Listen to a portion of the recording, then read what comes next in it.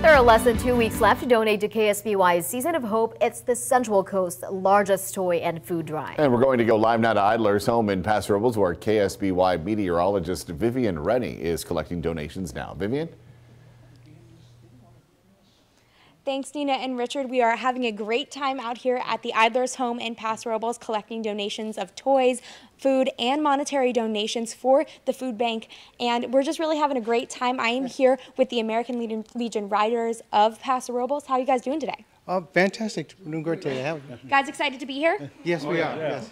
So why did you guys want to get involved in the Season of Hope and get this amazing donation? Mostly just to give a way to give back to our local community and participate, things like that.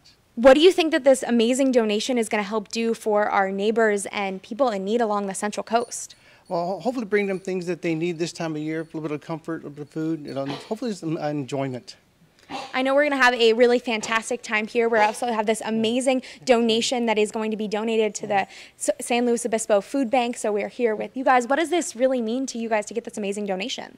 It truly means so much. We're able to quadruple the purchasing power of every dollar, and so this is literally going to equate to thousands and thousands of meals. And so just being able to give that hope to those that are in need and bring back some of that holiday cheer.